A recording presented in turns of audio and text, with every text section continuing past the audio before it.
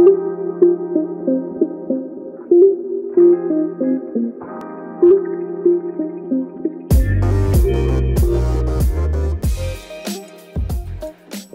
evening, everyone, and welcome back to the fourth and final class on understanding Jesus. We are about to cross the virtual finish line together, and it has been my pleasure having you all on board this incredible ride. However, this does not have to be the end, but a beginning, the beginning of a newfound desire in your heart to understand Jesus. In Luke chapter 6, beginning in verse 17, it reads, "He," meaning Jesus, "went down with them and stood on a level place.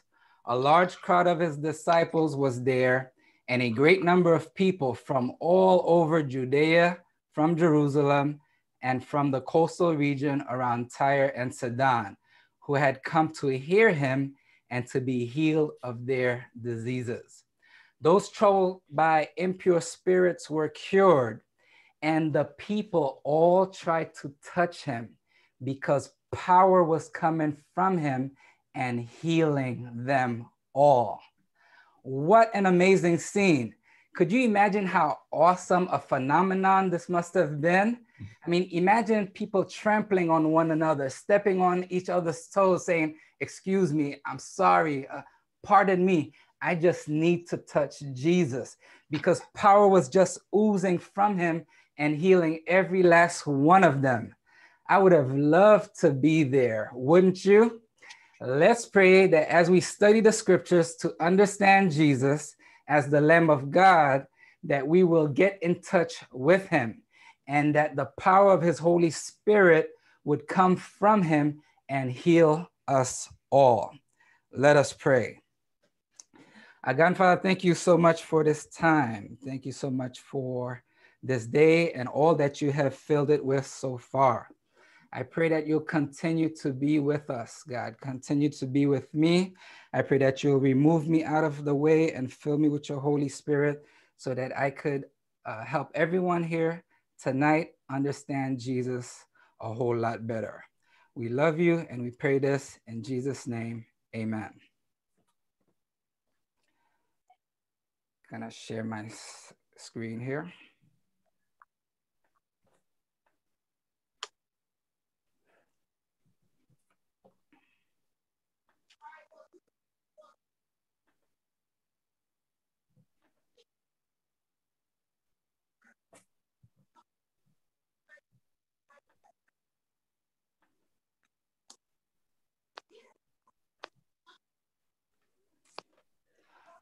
All right, as I alluded to a moment ago, this doesn't have to end here. I want to encourage you all to keep doing what you're doing. Keep reading and studying God's word. They say the Bible, B-I-B-L-E, is an acronym for basic instructions before leaving earth. We will all have to leave earth someday, and God left us his word, some instructions to help us navigate life before we leave this plane. I know I might be dating myself, but in the 1980s, there was this series on, it was called The Greatest American Hero.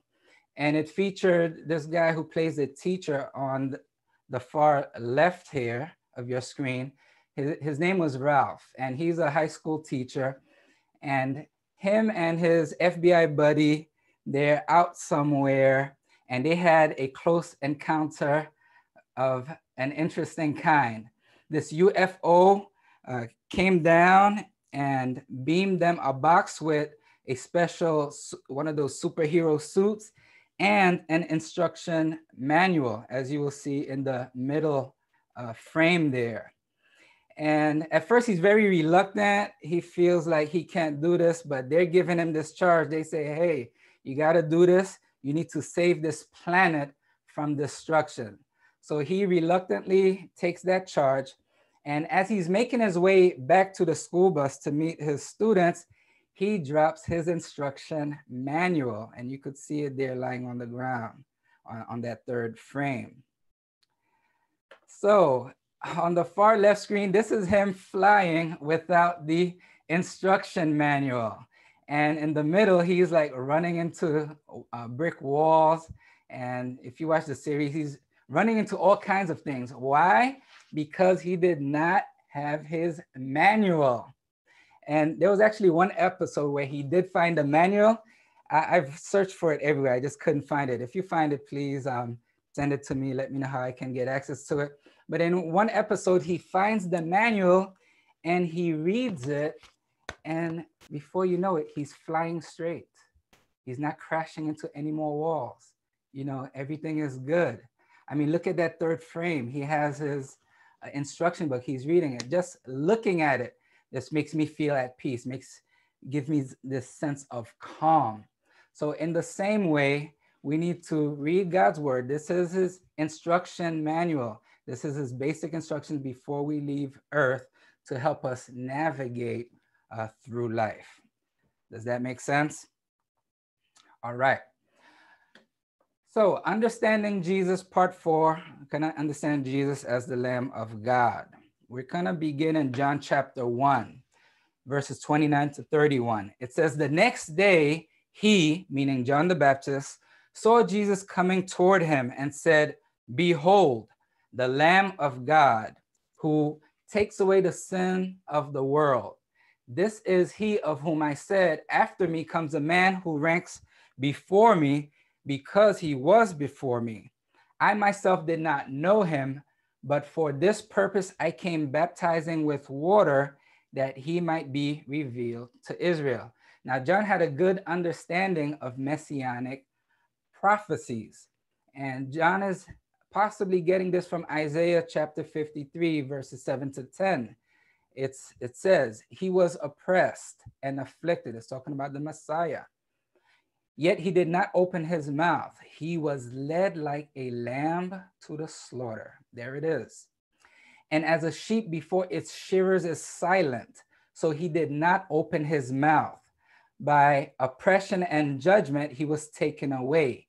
Yet who of his generation protested?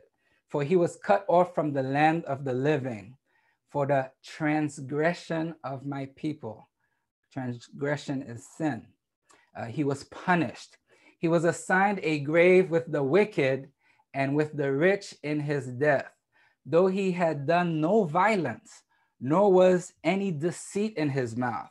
Yet it was the Lord's will to crush him and cause him to suffer. And though the Lord makes his life an offering for sin, he will see his offspring and prolong his days, and the will of the Lord will prosper in his hand. So again, John understood this, and he sees Jesus. He says, that's the Lamb of God who's taken away the sins of the world. And that's what we're going to look at tonight. So we're going to begin with the Last Supper. This image that you see here is where the upper room, this is the upper room where Jesus would have taken his disciples for the Last Supper. Again, this is not the actual room, but this is a room in the general area, so it would have looked something like this. And the reference is Mark 14, verse 15.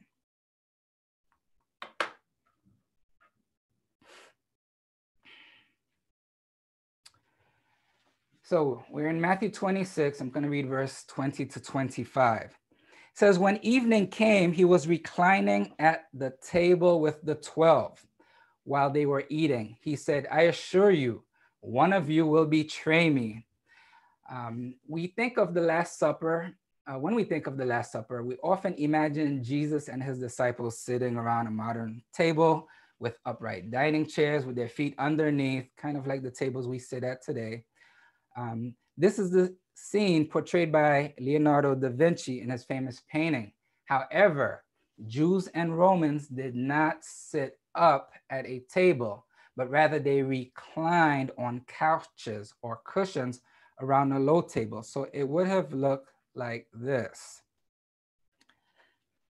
Okay, this is a stick figure image.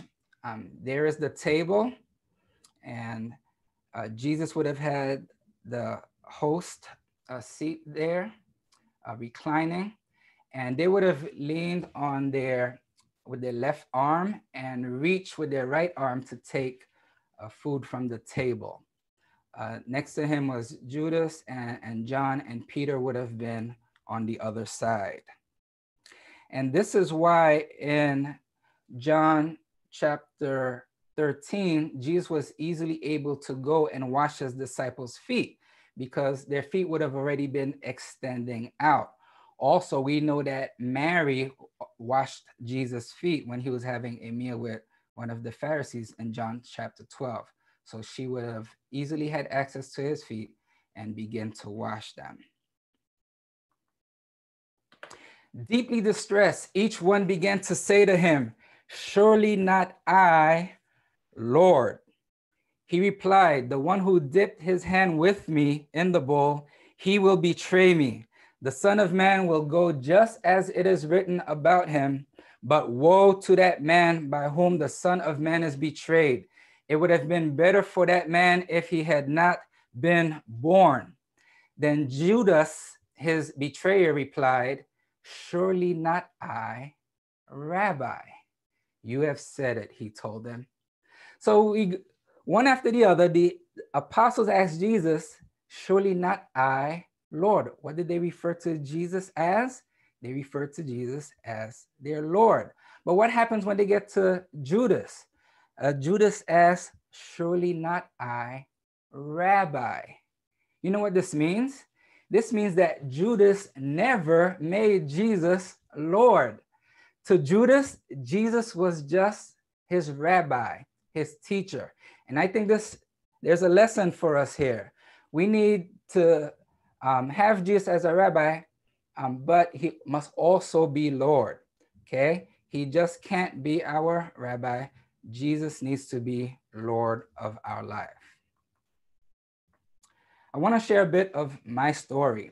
So in the 12th grade, I was praying for God to lead me to a college. I was raised Catholic and I was pretty religious, fairly. And I remember going on to my knees and asking God to lead me to the college that he has in mind for me, the one that he wants me to go to. And he had a much bigger plan than academics, because once I got into Hunter College in Manhattan, I was met by some brothers, some Christians from the church that I attend. And at first I wasn't interested. Two guys came up to me, asked me to study the Bible, and they were talking to me about God and Jesus, and I kind of blew them off. However, later on, I was met by another gentleman named Adam, and he was, tall gentleman, well-spoken. There was just something about his presence I was just drawn to. And I remember Adam asking me to come to a college devotional, a campus devotional that was being hosted at Hunter College. And I told him, yes, I'll attend. And he said, "Well, if you'll attend, give me your keys." And I said, "My keys? No, I don't need to give you my keys. I'm a man of my word. I say I'm gonna come, I'm gonna show up." So later on that day, I was spending some time with some friends, and then I left them to go to this Devo. Would you believe when I got into my car and I turned the ignition on, my car started to malfunction. There was sparks, there was smoke, and I couldn't get it to start. I believe it even started to rain, and I did not make it to this campus devotional they were having. And it struck me. I just thought to myself, why is it when I'm trying to do something good that all of a sudden my car's not working, it's smoking, it's raining? And so it was as though some spiritual force, some presence, some evil force was just trying to stop me from doing something that was actually good. But I pushed through that, and I met Adam for a few studies, and we started studying the Bible. Now, as a teen, I was doing okay. I had a car, I had a girlfriend at the time, but I still felt this inner void. There was a God void there. And as I began to study the Bible, God's word, I felt that that void started to get filled. And I remember learning through the scriptures that the more you love God, the more you love Jesus, the more you love others. And I remember going to my mom and telling her that I love her, and she thought that I was on drugs, okay? Because that's not something that we grew up saying to each other. But now I say it more often. Whenever I speak to my mom, I'll say, Mom, I love you. I always try to close that conversation with an I love you.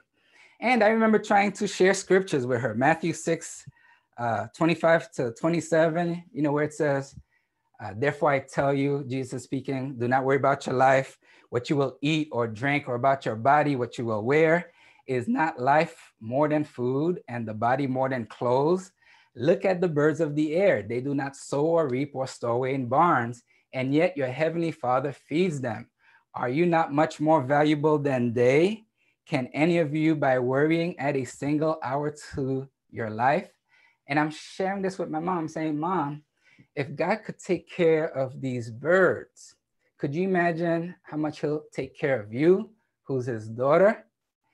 And at that point, my mom felt like I really lost it, because not only did she think I was on drugs, here I am comparing her to birds. So my whole family thought I was going crazy. And I had someone very close to me says, okay, we're going to try to get you back. And I'm thinking, get me back?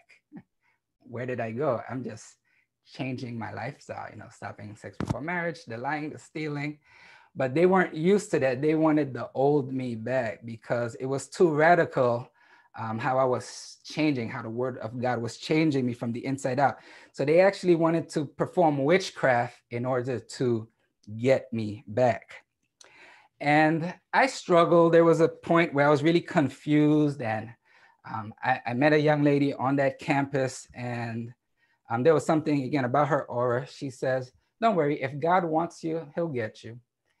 And I remember that just struck me like a ton of bricks. It's like, if God wants me, he'll get me. And I was like, wow, so simple and yet so profound at the same time. And I remember taking these emotions to the brothers, and we were praying together. And the praying was so intense. The brother who reached out to me, Adam, his praying was so intense. And as he was praying, I actually broke down, dropped on the floor, and I started crying. And let me tell you, when I was crying, I felt like a legion of demons just were expelled. They were cast out. They were exorcised from me. And I just felt lighter. And I remember asking Adam, say, Adam, why me? And then he said, because Jesus loves you. And oh, I started to bawl even more. I was crying and feeling lighter at the same time. I was repenting, I was changing. And I remember as I studied some more, I'm just going home on the subway and looking around at the people in the train stations with their headphones on and their reading materials. And I was just thinking to myself, if these people don't know what I know, they're in trouble. And from the looks of them, not to judge them, but from the looks of them, there's a good chance that they do not know what I know. And I just felt the weight of the world once again on me. And like that greatest American hero, I feel like I had the manual and I needed to get myself right in order to make a difference. And shortly there afterwards, I was baptized on June 1st, 1992, 29 years ago last month. Now, back to our narrative here. So we're going to look at John's account. What's interesting is the place of honor was to the left of the host. This is where Judas was lying. The head of Jesus would have been in the breast of Judas, making the seating arrangement an unspoken appeal for friendship and intimacy. Jesus dipped the bread in the common dish, then leaned back and gave it to Judas as the sign to John to identify his betrayer, as we see in John 13:26. In the Jewish culture, offering a piece of bread during a meal was a gesture of special affection and friendship, as well as an act of reconciliation. Judas should have responded by dipping a piece of bread in the dish and give it to Jesus in return. Even at this late time, Jesus offered Judas an alternative to betraying him. Instead, Judas rejected the offer of friendship and left the room. It was the greatest insult to reject this offer of friendship. John 13:18. The rejection showed that Judas had irreversibly made his mind up to betray Jesus. And when Satan entered into him, Jesus said to Judas, "Do quickly what you're going to do." The remainder of the disciples would not have heard the conversation and would not have known why Judas had left the room in John 13:28. And Peter must have been sitting on one of the side couches, probably across the table from John, and not next to Jesus. And that's why he had made a gesture to John, requesting him to ask Jesus to identify the betrayer. You guys still with me? Okay. Picking it up in Matthew 26, verse 47, says, while he was still speaking, Judas, one of the 12, arrived. They're now at the Garden of Gethsemane. With him was a large crowd armed with swords and clubs sent from the chief priests and the elders of the people. Now, the betrayer had arranged a signal with them. The one I kiss is the man. Arrest him. Going at once to Jesus, Judas says, greetings, Rabbi. There it is again. Never called him Lord. And kissed him. Jesus replied, do what you came for, friend. The men stepped forward, seized Jesus, and arrested him. With that, one of Jesus' companions, and we know it's Peter, reached for a sword, drew it out, and struck the servant of the high priest, cutting off his ear. Put your sword back in its place, Jesus said to him, for all who draw the sword will die by the sword. Do you think I cannot call on my Father, and he will at once put at my disposal more than 12 legions of angels? Here's a misconception that I want to clarify. You know, at church, we sing that song, he could have called. I'm not going to sing. That's not my gift. But yes, he could have called 12,000 angels. That's the lyrics. The truth is, a Roman legion consisted of about 6,000 soldiers. So 12 legions would have meant 72,000 angels. Now, it only took one angel to kill 185,000 Assyrian soldiers if we look at 2 Kings 19:35, which I won't read. When Judas, who had betrayed him, saw that Jesus was condemned, he was seized with remorse and returned the 30 pieces of silver to the chief priests and the elders. And this was a messianic prophecy. And, you know, it did say that Jesus would have been betrayed by 30 pieces of silver, as we will see in a moment. But in Exodus 21:32, it says this, but if the ox gores a slave, either male or female, the animal's owner must pay the slave's owner 30 silver coins, and the ox must be stoned. So this was actually an insult, because Jesus to the Jews was the price of an injured slave. I mean, could you imagine? Jesus, the Lamb of God, the Son of God, to the Jews, he was equivalent to that of a slave that's gored by an animal. That was the price you had to pay to the owner for having your animal do that to someone else's slave. I have sinned, he said, for I have betrayed innocent blood. What is that to us? They replied. That's your responsibility. So Judas threw the money into the temple and left. Then he went away and hanged himself. The chief priest picked up the coins and said, it is against the law to put this into the treasury, since it is blood money. So they decided to use the money to buy the potter's field as a burial place for foreigners. That is why it has been called the Field of Blood to this day. Then what was spoken by Jeremiah the prophet was fulfilled. Again, this was a fulfillment of a messianic prophecy. They took the 30 pieces of silver, the price set for him by the people of Israel, and they used them to buy the potter's field as the Lord commanded me. And here is what it would have looked like. This is Akeldama, the field of blood. And so it would have been in this area that it happened. Judas's suicide happened close by.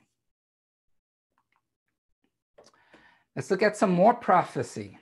In Micah 5:2, it reads, "But you, Bethlehem," Bethlehem means house of bread, and it's interesting that the bread of life, Jesus, in John 6:35, was born in the house of bread. Though you are small among the clans of Judah, out of you will come for me one who will be ruler over Israel, whose origins are from of old, from ancient times. So that's the prophecy. Here's the fulfillment in Luke chapter 2, verses 4-7. And because Joseph, Jesus's earthly biological father, was a descendant of King David, he had to go to Bethlehem in Judea, David's ancient home. He traveled there from the village of Nazareth in Galilee. He took with him Mary, to whom he was engaged, who was now expecting a child. And while they were there, the time came for her baby to be born. She gave birth to her firstborn son.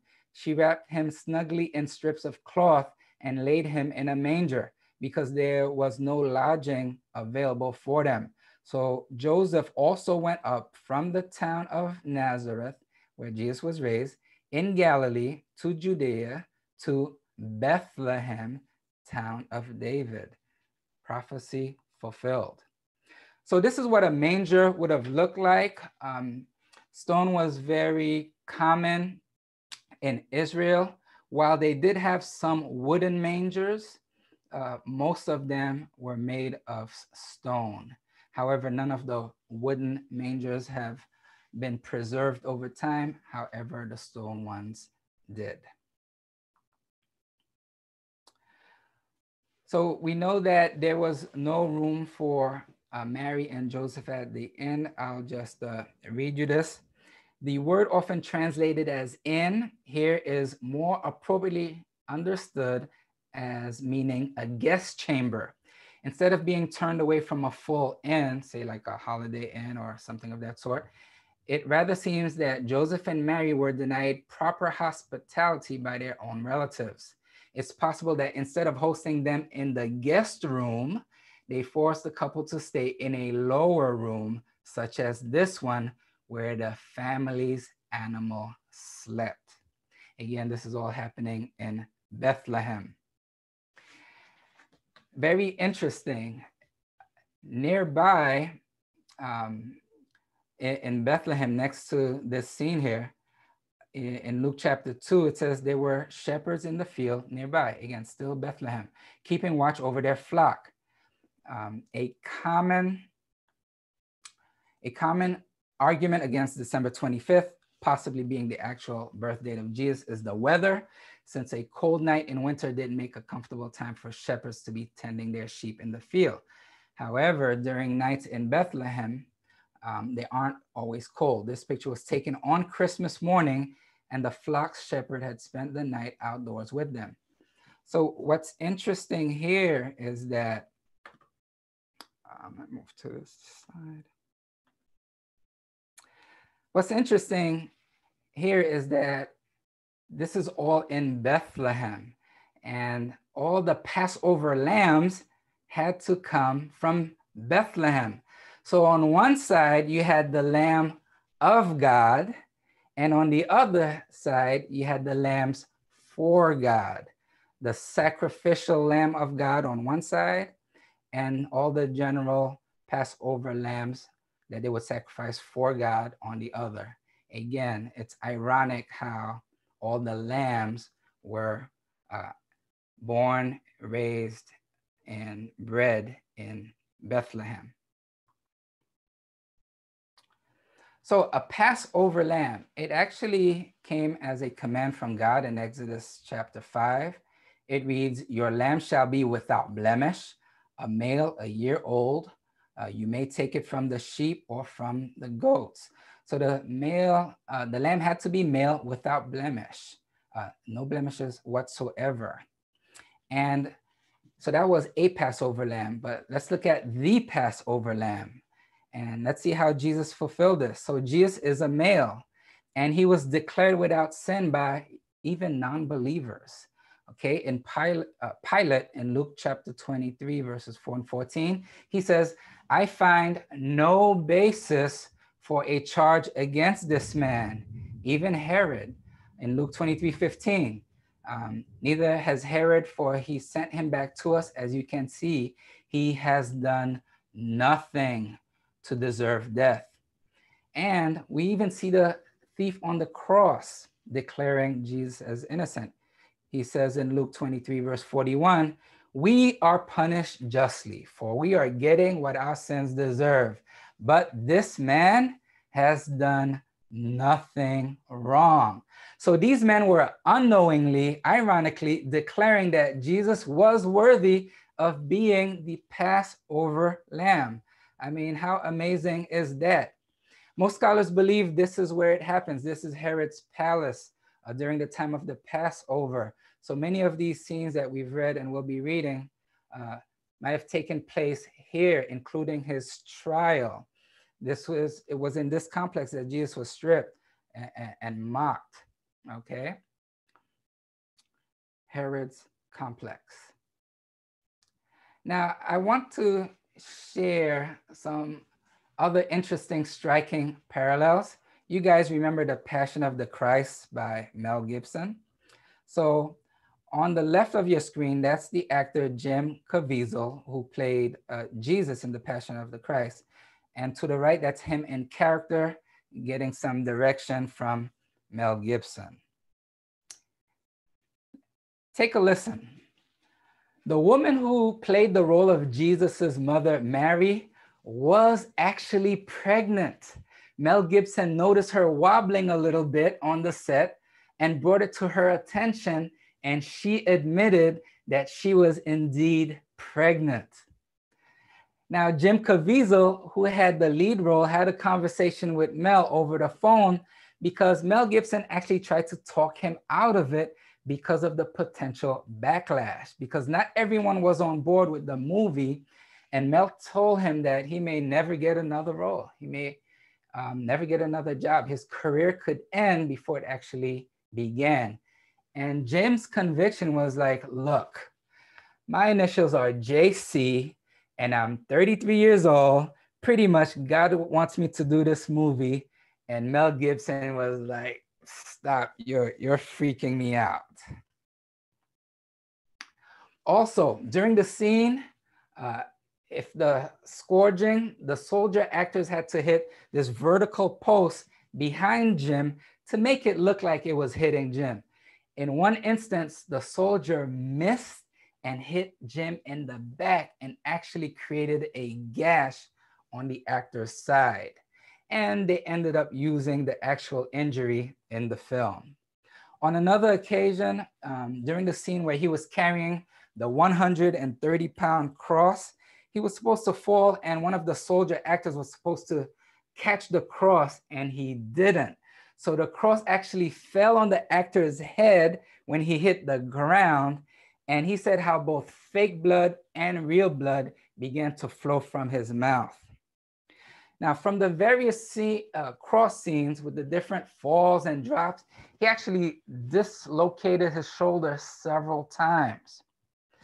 During the scene when he was up on the cross, it was cold, it was a windy day, and everyone in the cast had their jackets and their hats on, and poor Jim had to hang there on the cross with just his loincloth. And just in case you were thinking it couldn't get any worse, during the scene, there was a lightning storm. People looked at Jim and some hit the ground. Some women started screaming because smoke was coming from both sides of Jim. He had literally been struck by lightning. And the injuries he sustained during that film led him to having heart surgery. Now, here's some other interesting things. Mel Gibson said that the whole time, Jim never complained. He was patient. Jim was convinced that God wanted him to experience just a little bit of what Jesus actually went through, and he was willing to humbly accept that calling, knowing the impact this movie would have on so many lives. And Jim would have to sleep in his makeup and his costume because of the many hours it took to put it on. I mean, the work that goes into making these costumes is just hours upon hours. So these guys were lucky even if they got 3 hours of sleep. And one day a cast member, he was having his coffee and he was smoking, and he literally bumped into Jim while Jim was still wearing the bloody and scarred costume. And the actor was so shocked that he dropped his coffee mug, he dropped his cigarette, and he was standing there frozen for about 30 seconds. He couldn't move.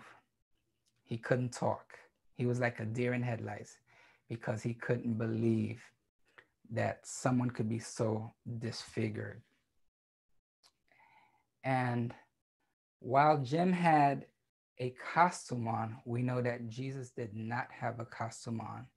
He was actually marred, beaten, whipped beyond human comprehension.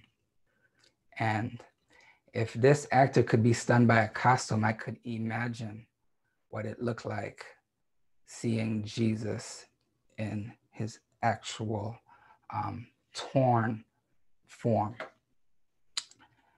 Let's keep looking at the Lamb of God here. So a Passover lamb in Exodus 12, verse 6, it says, and you shall keep it until the 14th day of this month, when the whole assembly of the congregation of Israel shall kill their lambs at twilight.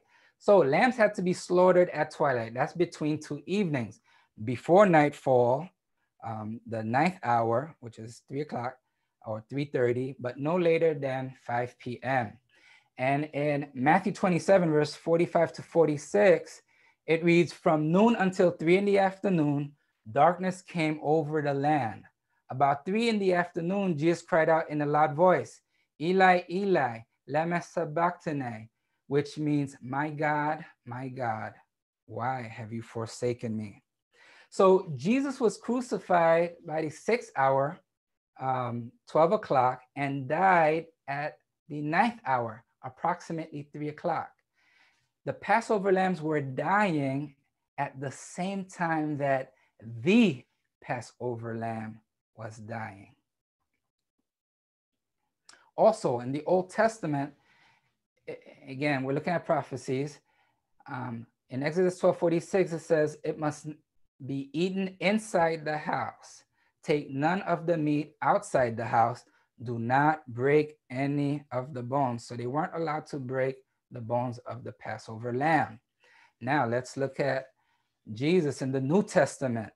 In John 19, 32 to 33, it reads, the soldiers therefore came and broke the legs of the first man, because he was not a Passover lamb, who had been crucified with Jesus. And then those of, actually, he broke the legs of the first man who had been crucified with Jesus, and then those of the other. But when they came to Jesus and found that he was already dead, they did not break his legs. Again, fulfillment of prophecy. So this is what the actual crucifixion scene would have looked like, with Jesus in the middle. Some of the artistic depictions do not show this, but this picture shows examples closer to reality, with the middle cross bearing the titulus, the formal accusation of Jesus. This is Jesus, the Nazarene, King of the Jews, in multiple languages. Now, they actually found in a tomb north of Jerusalem, they found a heel bone with a bent nail driven through it, okay? This is actually a replica because they didn't want anyone to get offended, but they actually found a nail driven to someone's bone. So these things aren't just stories. These things actually really happened. Another interesting parallel in Genesis chapter 22, verse 2, this is when Abraham goes to sacrifice his son Isaac. In Genesis 22, verse 2, we see that this is the first time that God uses the word love in the Old Testament. It was when Father Abraham was about to sacrifice his only son to show his own love and obedience to God. Isaac here is the lamb, but doesn't know it. That's why he asks, "Where is the lamb?" And Abraham replied, "God himself will provide the lamb." And God just really told him, "Take your one and only son, the only son whom you love, and sacrifice him." So again, the first time we see that God used the word love is right here. And in the New Testament, at Calvary, also known as Golgotha, we see Mount Moriah, the same location where Abraham and Isaac was approximately 2,000 years later. It's like deja vu. Only this time, God is not saying the word love, but he's showing the word love, because God the Father is sacrificing his only son. He himself, this time around, is providing and sacrificing his lamb son. So in Genesis, it was the first time God says the word love, but we see later in Jesus, he's actually showing his love by having him die on the cross for our sins. So this is what Golgotha would have looked like. People were quick to build churches and all kinds of things around the area. So this is what Golgotha looks like today.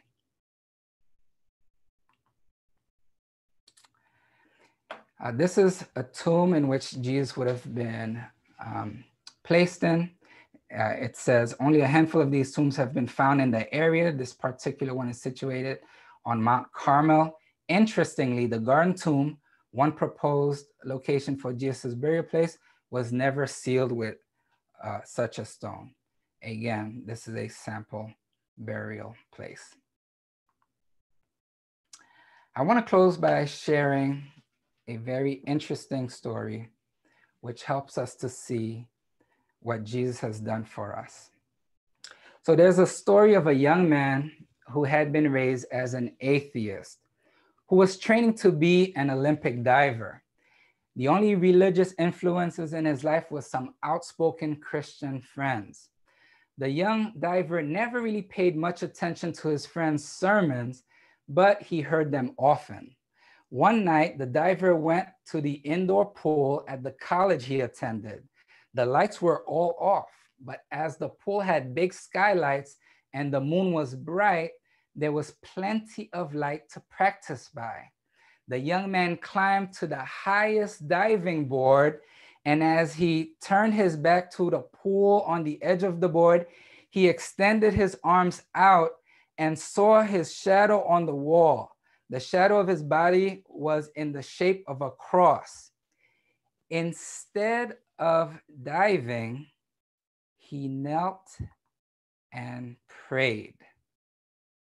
He prayed, and after his prayer, the young man, as he stood up, and just then a maintenance man walked in and turned the lights on. It was a good thing he did, because the pool had been drained for repairs. My brothers and sisters, this is what Jesus had done for us. It says, you see, in Romans 5:6, at just the right time, when we were still powerless, Christ died for the ungodly. It's like that repairman. He came at just the right time where this young diver could have possibly jumped to his death. He came at the right time, switched the lights on, and it saved his life. This is what Jesus has done for us. At just the right time, he came into my life, your life, and him being the light of the world, turned the lights on and we were able to see things clearly, and we didn't dive into impending death. So that's it, my brothers and sisters. We have crossed the finish line.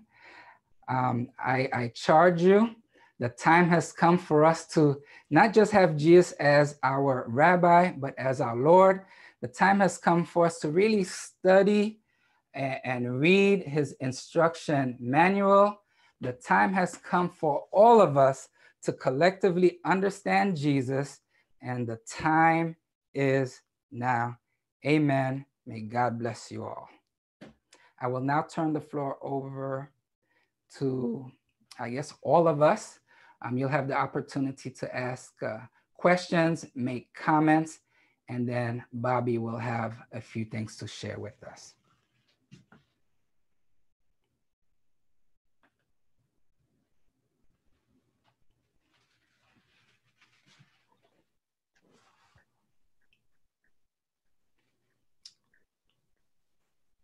Any questions or comments? Wow, that was awesome.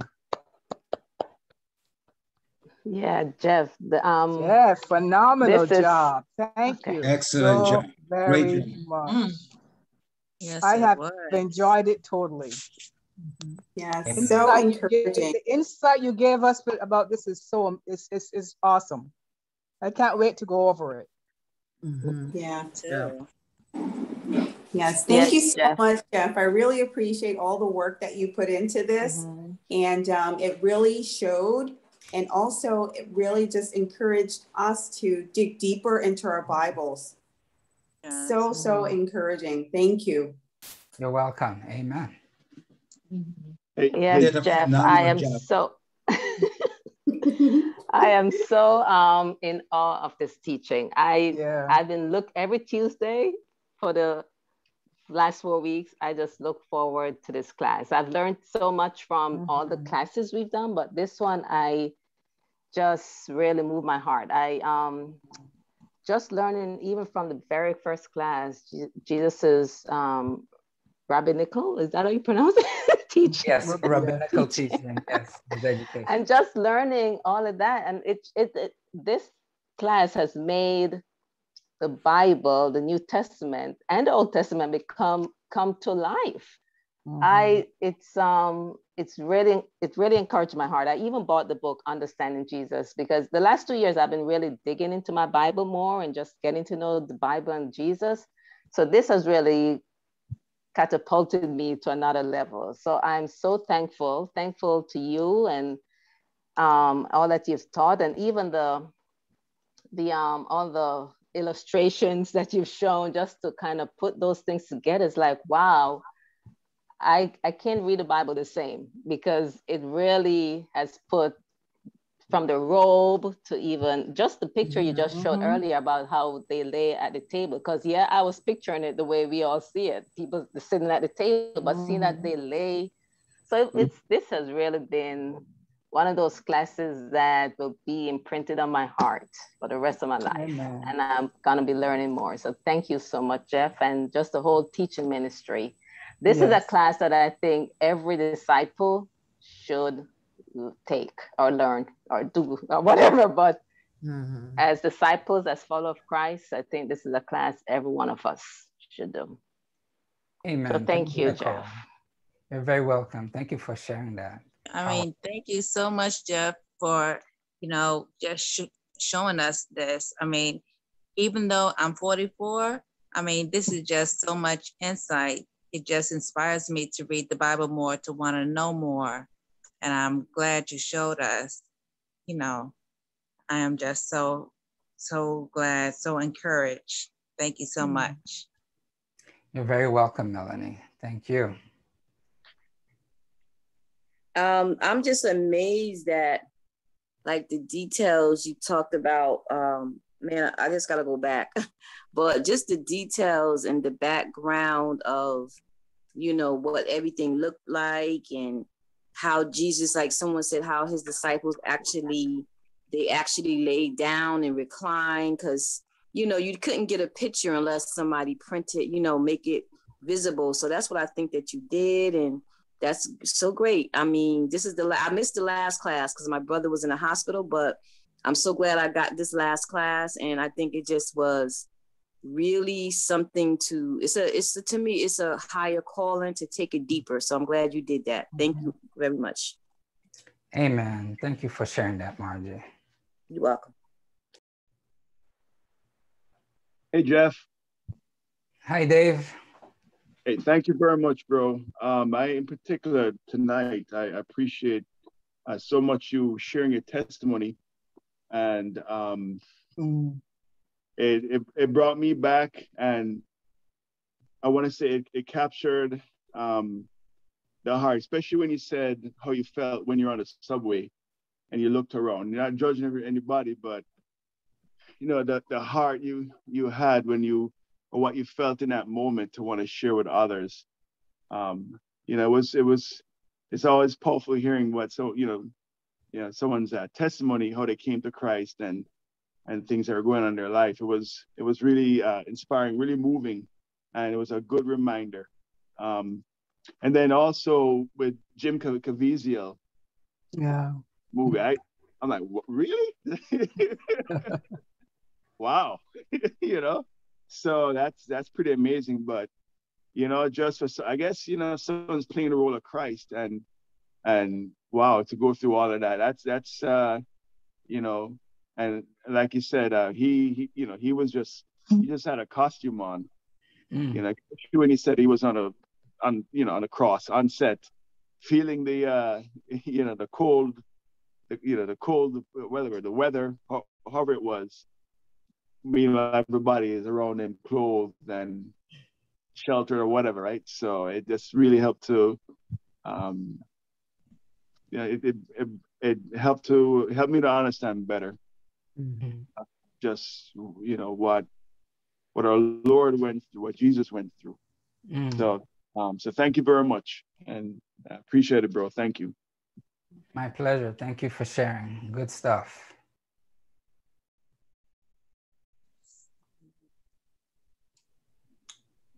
Jeff, I just want to say thank you. It was so inspiring and encouraging and uplifting. And you know how the scripture talk about Jesus is the mystery, how the scripture talk about the cross is foolishness to those who are perishing, but to us, you know, is the power. And it just builds my faith. It just makes me more eager to stay closer to God, to stay close to the Lord, and grateful and humble, you know, because I feel that for me personally, God is giving me more of himself. He said, you guys, my brothers and my sisters, to teach me, to show me, you know, things that you never, you know, really study out in depth. And to hear these lessons and the way you guys go so deep in revealing, you know, these things, is like, wow, God, you know, to see his heart, to see, you know, how much he loves us, to come from Abraham and the Old Testament and fulfilling the New Testament, and how God work it out, and just to reveal it to me, you know, I take it personally, you know, that he will allow you guys to research so that I can hear it, you know, so that my heart can be so filled with gratitude that he wants me to know him so intimately, and the sacrifices that he made, his heart, Jesus's heart, even with Judas, his patience, you know, that it just blows me away. So I'm just so grateful. Words cannot express, you know. I'm in my Bible every day. I will stay in my Bible every day. And I just thank you so much, you know, for everything, for the effort, the research, the research you did that I don't have to do. I can just read it and pray and thank God for revealing these secrets, you know, that I never knew or overlooked, or, you know, it was just too overwhelming for me. So thank you. Thank you, thank you, thank you. You're very welcome. Thank you for sharing, Sieta. Hey, Jeff, I'm inspired. Yeah. You know, it's very encouraging how God allowed his spirit to speak through you, to help you to do the research, you know, because you did a lot of work to do the research to inspire us today, you know. And I mean, you talking about things that I read the Old Testament, I read the New Testament, and things that I mean, it's not explained, but you research it and explain it to us. You know what I mean? Yeah. And that's awesome. That's great, man. Thank you. And God is good. All the time. What you did is awesome, bro. I'm serious. It's good. Good thing, bro. Good thing. Awesome. Thank you so much, Frank and Sia. Awesome couple. Amen. Appreciate you guys. Thank you. Amen. Excuse me, Jeff. I have a question. You know that the picture of the bone with the nail driven through the bone? Yes. When I saw the Passion of Christ, but when they went in the temple, they didn't see anything. So where did that come from? Well, the nail driven to the heel bone, archaeologists from excavating different parts of Jerusalem, they stumble upon it. They're always stumbling upon different artifacts from first century Israel. And the bone, the nail through the heel bone was just part of it. And again, this just goes to show how these things aren't just stories that we're reading. These things actually happened. Men were crucified, you know, either for their faith or because of a crime they committed. Oh, okay. All right. Thank you for answering that. You're welcome, Melanie. Okay. All right, great. So if there is no other, I can't see if questions are being posted, but if there's none, I would like to, again, thank you. This has been an how can I say it? An absolute joy for me. The pleasure has been all mine serving you in this way. You guys are awesome. Keep on keeping on. And I will now turn the floor over to Bobby with some further instructions for us all. Love you guys. Love you. Amen. Thank you so much again, Jeff. I feel like tonight you just handled some really heart-wrenching material, going through some of the realities of what happened when Jesus was sacrificed for us. It's overwhelming, but you do it with such a forward-looking voice. With such a remembrance of the hope that we have in Christ. And throughout the entire series, it's just amazing because, you know, you so clearly did so much work to prepare this for us, but what comes out the most is just your enthusiasm and love for God and for Christ. And it just is so clear while you're speaking. So thank you again. This has been quite an edifying set of sessions for us. Thank you. I want to let everyone know our next 3 classes will be back in about 5 weeks with a class called Made Whole, which will be a study of James. Then later on in the year, we'll have a study of church history. And then in 2022, our most requested class thus far has been on the Holy Spirit. And so we're very excited that we have been working and starting to come up with some plans to do further study, because no one on our team felt like we were yet at a place that we felt confident teaching on it, but we're going to get there. So that will be one of the first classes offered in 2022. So thank you all again for your time and attention. We just have one request for you. Please take a moment and fill out the survey for us. So you go to tiny.cc/GSTMS. And you can fill out our survey. And it's just so helpful for us to be able to gather and get feedback on our classes as we keep trying to figure out how to better serve the local congregation here. So thank you all again. It's been so great to join up with you in these nights, and we look forward to seeing you again in about 5 weeks in August there.